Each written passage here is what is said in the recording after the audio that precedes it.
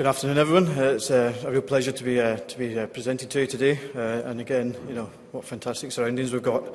I work for a company called iWireless Solutions. We're a small company, and as such, only get a small number of slides. So I've got one slide to present, but I will be drawing heavily on previous slides that you'll have seen over the course of today. We're a specialist company developing high-capacity solutions for in-building systems. You'll have heard Derek talking about targets for LTE penetration of 98% of the country. Now, traditionally, doing that from external masts and rooftops is quite difficult. Radio signals don't go through walls too easily, generally. So you have to develop in-building solutions to meet that demand. We specialise in doing it in complex and challenging environments. We do multiple technologies. We do 3G, 2G. We're looking at 4G, and also PMR, which is for the emergency services. Main reason I'm here is, as you'll see, we've just completed an extensive programme to deploy high-capacity wireless solutions into a lot of the UK's most recent sporting venues. And yes, I am talking about the Olympics in East London. I mean, the Olympics has been a massive catalyst for growth and for demand and capacity. You've heard earlier about the advent of the smartphone and the iPad driving device penetration within the country and within, globally, and that leads to a high demand for these types of services.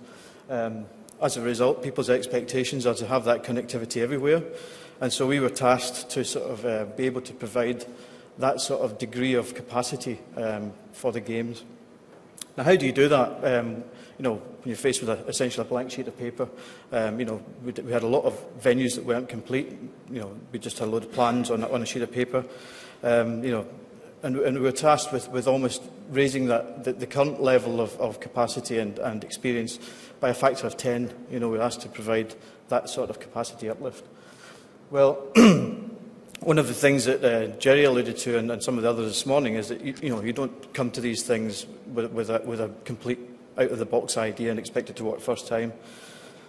So we looked around. We've done designs for sports stadiums anywhere from 10,000 to 80,000 seater people, and we looked around and with our colleagues from O2, who sponsor the England rugby team, we found that Twickenham Stadium in West London is of a similar size. So we used Twickenham almost as a test bed to develop these high-capacity solutions. And over the last couple of years, we've managed to uplift the capacity there by a factor of 10. We now have, whereas before you had maybe 4 sectors of cellular communications within a stadium environment. And I don't know how many of you here regularly go to sporting events, but generally the perception was that performance was poor and it's very difficult to get connectivity. Well, we've now managed to uplift that to around 40 sectors within Twickenham Stadium, and we've rolled out those similar experiences and similar practices that we've learned across the park, and not just the Olympic Park, but all the external venues that are being used as well. So as I said, in the last 3 years we've had this build programme. I'd say in the last 9 months we've probably rolled out solutions to over 15 venues across the country, as I said, ranging from about 10,000 spectators to 80,000 spectators. And we're only a company of 30 people, so we've been very, very busy. And we are now seeing the fruits of that, and the fact that all the systems are live now and things are looking quite good, touch wood. So really just, summarising, where does this leave us as a company? Well, I think there's a vast amount of accumulated knowledge that we've acquired in the last few years. We've established some fantastic relationships with our partners, which are O2, BT, all the UK operators. We've worked extensively with Airwave, who provide coverage for the emergency services and also for operational use at these events. And so, fundamentally, I think that puts us at the forefront of global expertise on this type of solution. Not just this type of solution. We are already beginning to roll out the lessons that we've learned across other projects in the country. So we also look at hospitals, airports, railway stations, that sort of environment. So we're truly specialists in the in-building environment.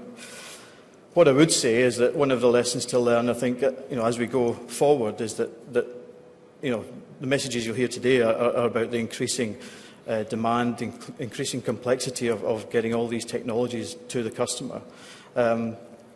Fundamentally, that involves more complexity in the infrastructure. And to get this infrastructure into events like this, like the Olympics, like the World Cup, for example, you have a certain limited amount of time.